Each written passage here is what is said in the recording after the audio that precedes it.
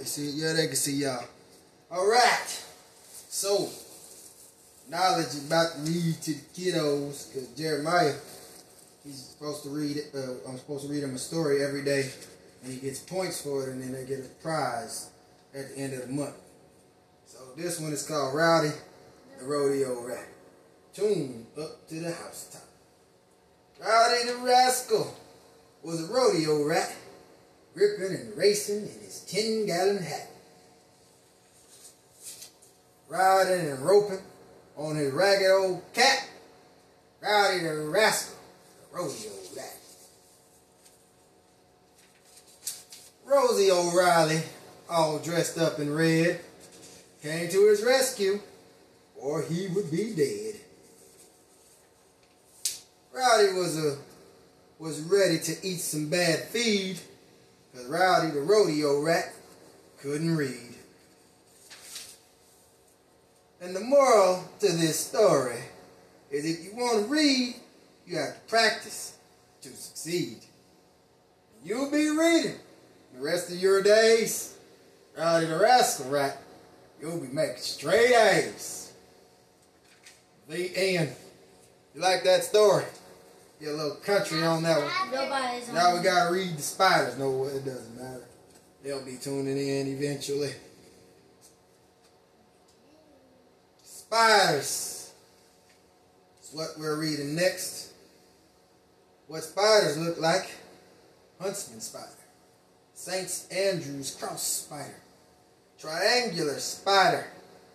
Net casting spider. Tarantula. There are thousands of different kinds of spiders in the world. They are various sizes, shapes, and colors. All spiders have 2 main body parts and 8 legs. They're really talking about some spiders in here. Most spiders have 8, but some, such as this spitting spider, have only 6. Others have 4 eyes, 2 eyes, or none at all. Wow, spiders have got that. Wow, that's crazy. Where spiders live: mountains, rainforests, woodlands, desert, and seaside.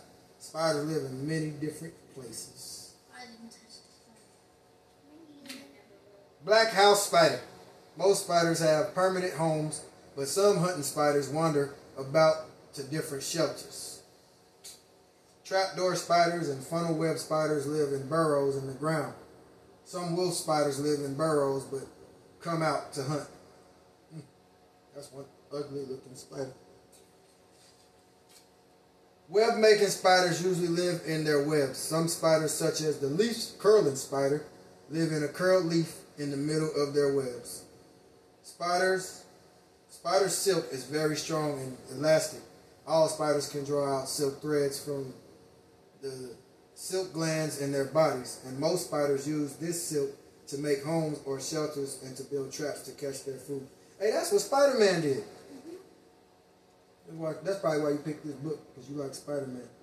The best known type of silk trap is a web, and many of these are fixed in place. But some spiders catch passing insects by flinging a silk net over them. What? You're smart spiders. Many spiders use silk threads to build their prey and stop them from kicking and fluttering. Think I want to be a spider? No, I'm just kidding. No. Many spiders use silk as a way of moving around. They fix a silk thread, something firm, so they can walk along it, or use the thread for dropping down quickly and climbing up again. That's that itsy bitsy spider song. Went up, down came the rain and watched the spider out. Out came the sun and dried up all the rain, and the itsy bitsy spider went up the spout again. See? Many spiders make silk sacks to put their eggs in for protection. Man, look at all them eggs. Man, I remember I killed a spider, and it was outside, and all these babies just jumped off his back. It was like about 50 of them. I kid you not. It was a bunch of them. Whoa. Some baby spiders make a silk line so that the wind can carry them to a new place to live. How spiders feed. Spiders eat insects and other small animals. Different spiders eat different things. Wolf spiders can eat as many as 7 large cockroaches in one night. Maybe that's why you need a spider. If you got roaches, get you a spider. A wolf spider at that. But he got a big one. Let's see. Fish and spiders can catch and eat tadpoles and small fish as well as insects that live in the water. Black widow spiders catch insects and sometimes other small animals in their very strong web. Look at that spider. And it catches some fish and tadpoles. That's crazy. And it caught a lizard. That's crazy. That's a smart spider right there. Those spiders can eat a lot. Look at that ugly sucker. Different spiders catch their food in different ways. Wolf spiders run after their victims. Jumping spiders leap onto them. Ambushing spiders wait for insects to settle near them. And spitting spiders creep up on their prey and glue them down. I know all spiders can do all of that. Look, that's what Spider-Man can do. Look, see how he spit it? You know how Spider-Man flickers and he shoot that web out and he catch him? Yes. Wow. Most spiders kill or paralyze their prey with poisonous fangs. Spiders can chew. Digestive juices flow from their mouths over their food and turn it into a liquid, which they then... Ew, that's disgusting. Eating a worm. That's what... He turned the insect into a liquid. That's nasty. That's what Spider-Man... That's how the Black Spider-Man became Spider-Man. Are you talking about... on the... what's that called? Spider-Man into the... Spider-Verse? Spider-Verse? I was about to say U-Verse. I'm thinking AT&T. Spiders eat many insects, pests, and gardens, orchards, and houses. Too. Yeah, go ahead. You want to press the wave. You want to wave at whoever's watching. Which makes spiders very useful to people. Most spiders are too small to bite people, but a few are dangerous. It is a good rule to be careful about touching spiders. I don't think I want to touch a spider. This is insane. That don't even look like a spider. That look like a daggone roach. House dwelling. Oh, that is a roach. You want to say there ain't no spider? Huntsman spider. Black-field cricket. Oh, that's what it eats. Longhorn grasshopper. Wolf spider. Black house spider. Black widow spider. Ooh, look, that's how you tell a black widow. That's the one that bit Ain't that the one that bit Spider-Man? Mm-hmm. Yeah, it looked like that. Trapdoor spider. Oh, that's the spider that comes out of the ground.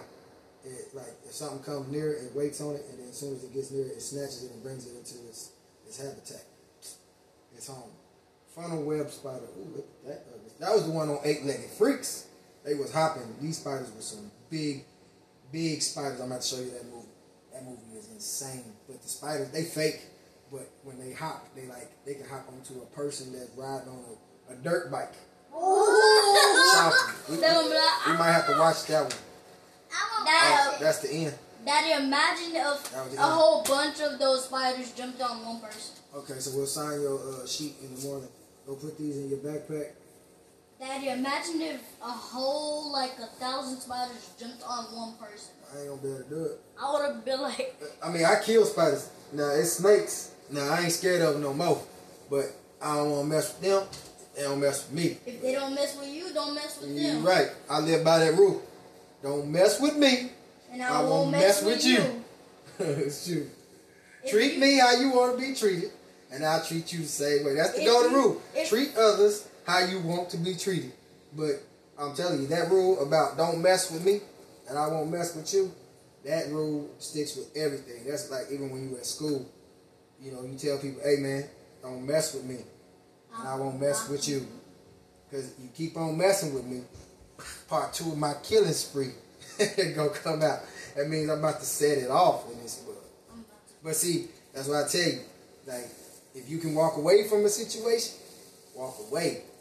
Me, when I was young, I wouldn't walk away from nothing. You keep on messing with me, I was gonna make you feel it.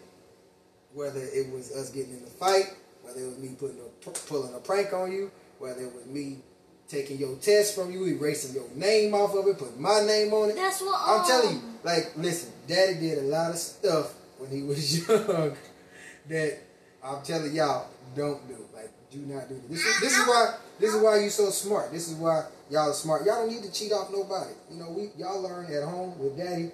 I teach y'all the ways and what y'all learning in school, so you ain't got to cheat off nobody. That's why we go over homework thoroughly. Because I don't want nobody messing with y'all. Because if they mess with y'all, they mess with me. And you know how that go. And I ain't scared of nothing. I ain't even afraid. If 100 kids jump on me. Ain't no 100 kids gonna jump on me. They gonna fly. Gonna be like Cole. They gonna fly. Yeah. You gonna be like. They gonna fly. I'm gonna be like. Oh, we just having story time and daddy and son time. They wanted to go live while reading books. LJ, you say you was gonna get your book? I'm gonna read about like 2 Is you reading?